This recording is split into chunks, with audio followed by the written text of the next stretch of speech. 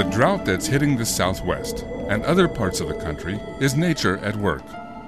But scientists at Columbia University's Biosphere 2 Center, located outside of Tucson, Arizona, recently created a drought of their own, and in the unlikeliest of places.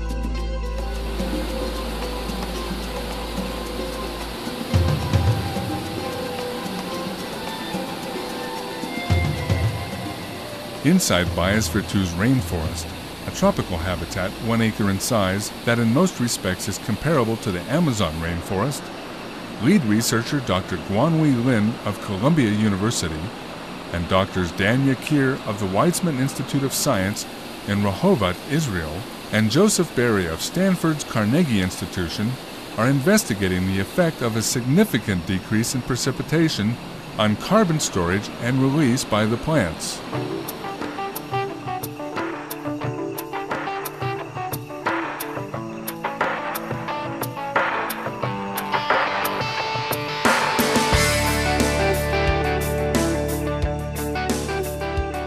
Nearly half of the world's undisturbed evergreen forest and about 10% of the planet's terrestrial primary productivity and carbon storage are located in South America's Amazon basin.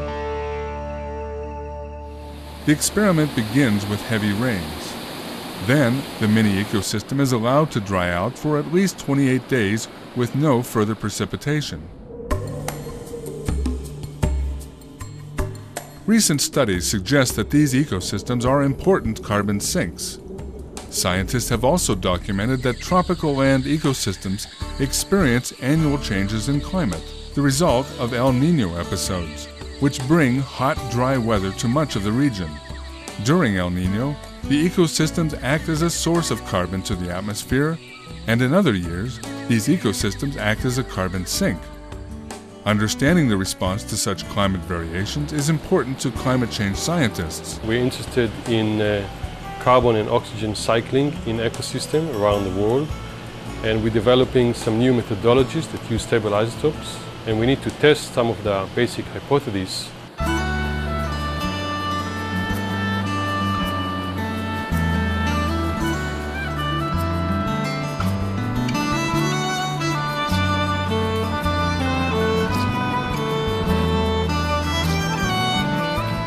The only way of predicting the impact of such episodes on rainforests is by creating complicated mathematical equations that simulate basic biological processes using a computer model.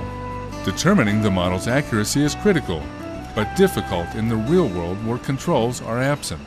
We use here as a tool to predict what's going to happen in a real rainforest rather than wait another 20 years or 50 to see the consequence of the climate change. The Biosphere 2 rainforest provides both the control capability and a representative plant community that can be exposed to conditions similar to El Niño years. By conducting experiments in this unique facility, scientists are now able to validate their theoretical models.